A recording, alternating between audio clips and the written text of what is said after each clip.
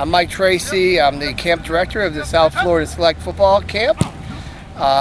We started our camp because we wanted to provide an opportunity for kids who've done really well, good kids that are good students that happen to be good football players.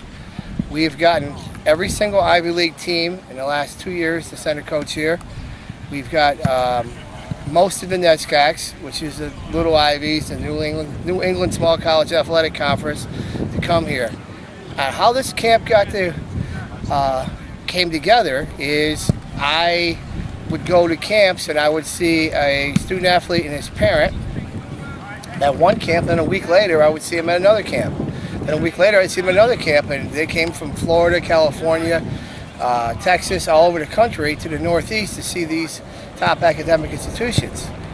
So my vision was, let's see if we could bring all these coaches together to one place and provide an opportunity for kids to be seen by all these coaches and coached by all these coaches. So the mission was to get all the kids and the coaches together.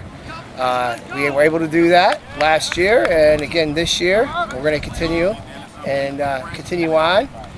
And we wanted to do it with our values, maintain our values. And our values are that we want good kids and good students that happen to be good football players. The camp was developed for guys that are doing all the right things, that are strong academically, taking care of their character, and want to go on and get a good education and play some good good college football. So that's how we kind of started out developing this thing.